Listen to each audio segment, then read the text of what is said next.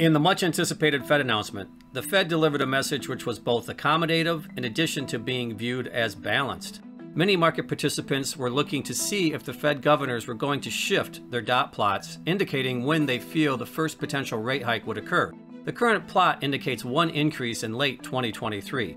To the surprise of some market watchers, there were no changes to the dot plot, which many market participants viewed as a positive for the equity markets. Additionally, the Fed indicated they see a significant increase in GDP in the coming quarters, but remain diligent to guard against any relapse due to the current recovery from the pandemic. Even as inflation concerns still linger in the market, the Fed maintains its stance on the current policy.